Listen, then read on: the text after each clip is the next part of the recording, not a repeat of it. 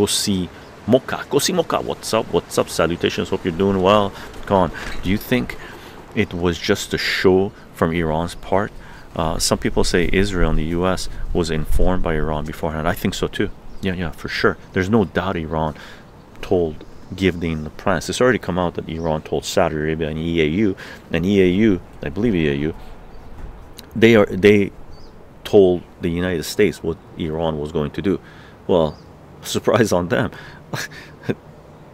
Everyone's pretty sure now that Iran had already told the United States what they were going to do, right?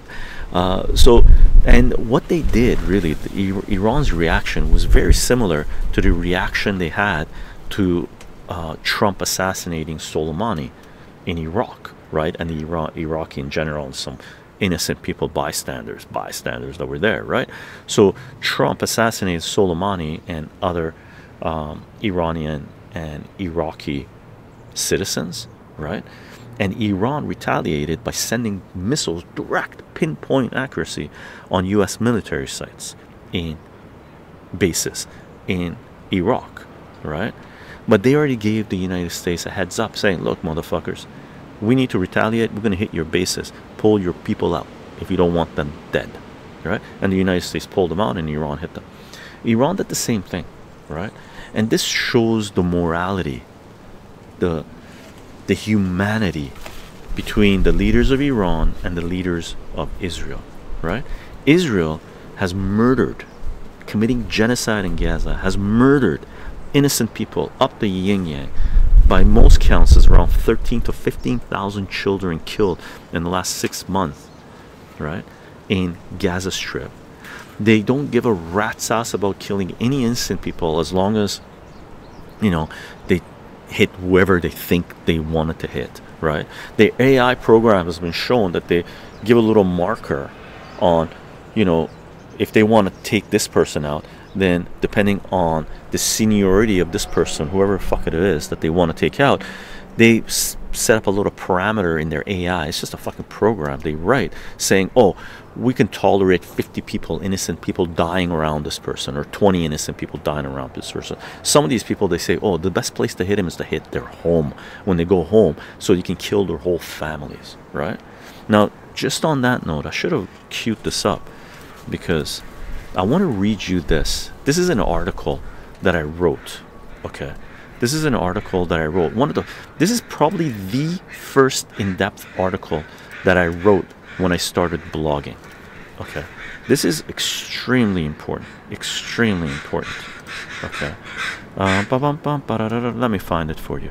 This article literally took me 3 months to write, and it was the first article I published on my first site ever online when I was blogging, and it was published in 2006. Okay, it's called, I'm gonna link it up. Let me link it up to, here is, apologies if I'm not reading the chat, gang. That's on what do you call it, SensorTube. Here it is. Oops, let me do this. Here it is on Rumble. Boink. And those of you on Twitch who've been around, I've linked this up before, but I'll link it up for you guys again. The title of this article is called Anomalies, Prisons, and Geophysics, How Governments Use Data and How to Stop Them.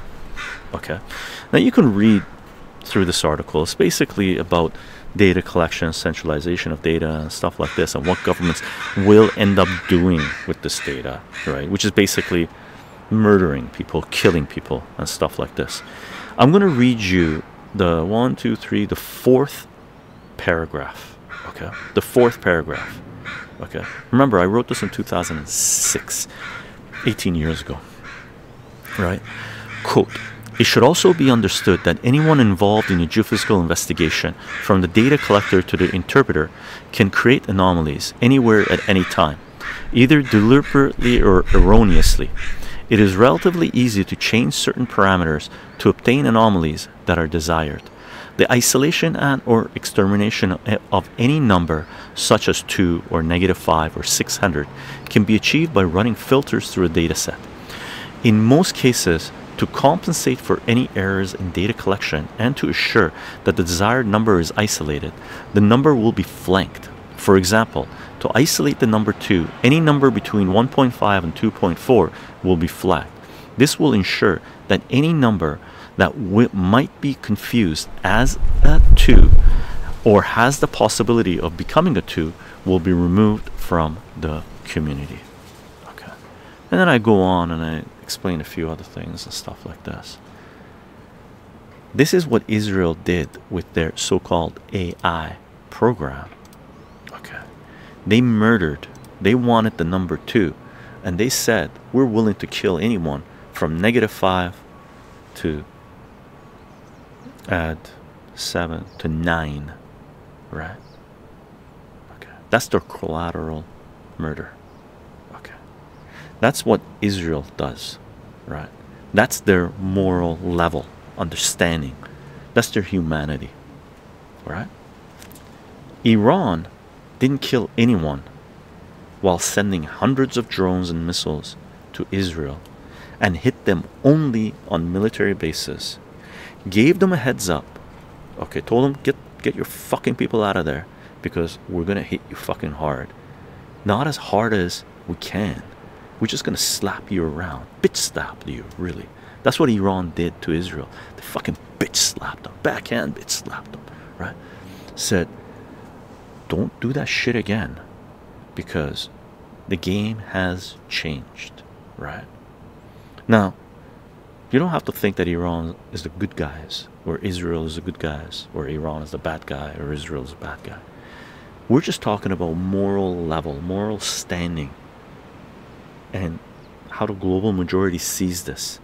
Global majority sees Israel committing genocide, slaughtering tens of thousands of people, and they see Iran doing a pretty heavy-duty attack and not killing one person, not even a fucking IDF soldier.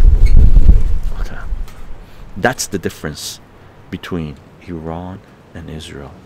That's the difference between the global majority, which is backing Iran, and the Western Zionist controlled governments that are complicit, supplying Israel with tech, with funds, with weapons to commit genocide and murder tens of thousands of innocent people. Okay, you decide who the bad guys are. You decide who the bad guys are.